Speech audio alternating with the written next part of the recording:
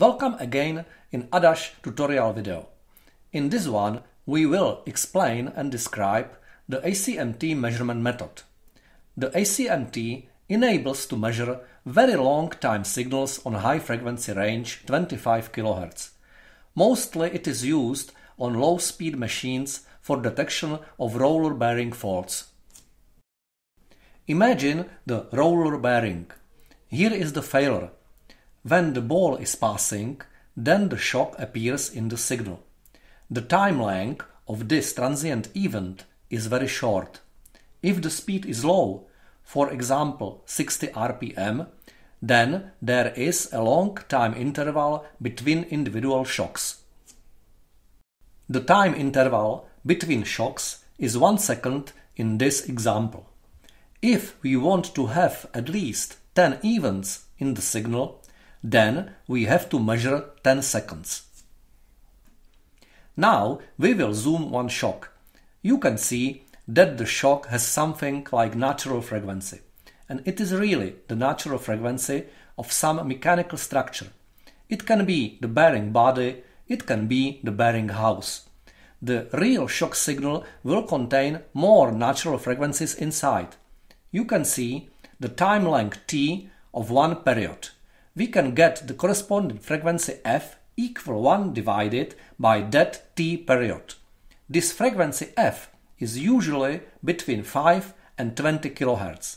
It means that the length of shock is usually only several milliseconds. If we want to see all details of this shock, then we must use the high frequency range up to 25 kHz. It means the sampling frequency will be 65 kHz. If we need to get time signal 1 minute long, then we get 4 million samples.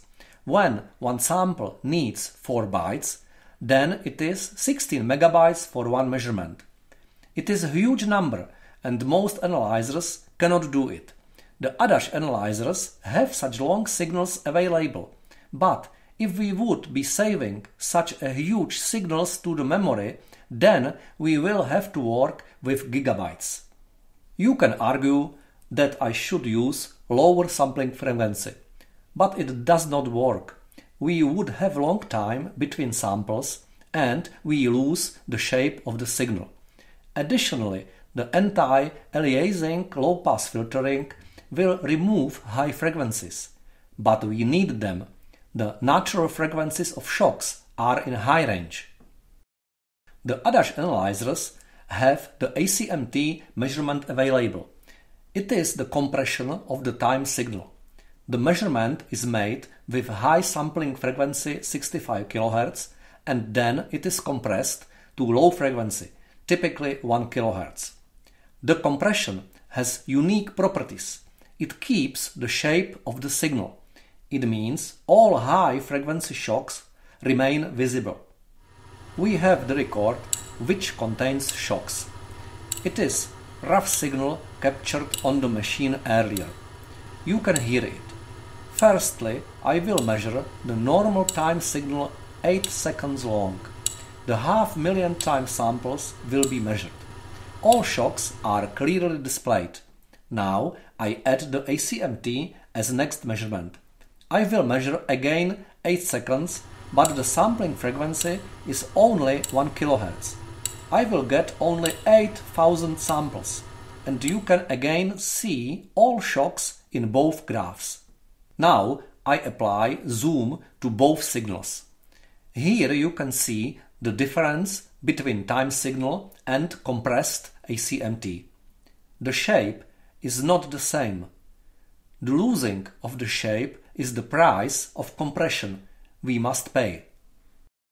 Analyzers of other producers can have measurement method which could seem similar to ACMT, but it is not true.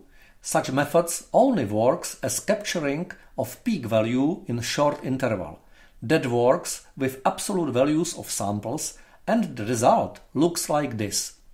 It does not look like a time signal. The ACMT always looks like time signal and you can apply next methods to it. For example, you can apply the demodulated spectrum for bearing fault frequencies analysis.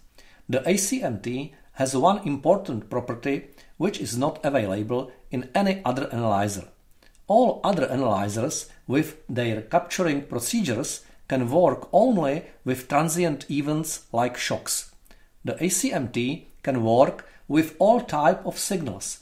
You can use it, for example, for compression of pure sine wave signal. This is the example with 50 Hz pure sine.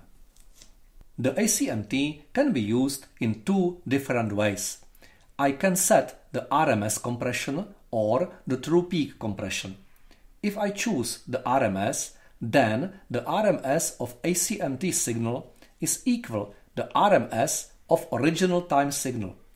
If I choose the peak, then the true peak value of ACMT is equal to the true peak of original signal. I work rather with RMS values because it enables good trending in time. The RMS is much more stable than true peak. It is clear when I select RMS compression, then the peaks in signal will be lower than peaks in original signal. It is the mathematic rule. The ACMT is a very powerful tool for all measurements where we need long signal, typically on slow speed machines as I mentioned on the beginning. Thank you for watching.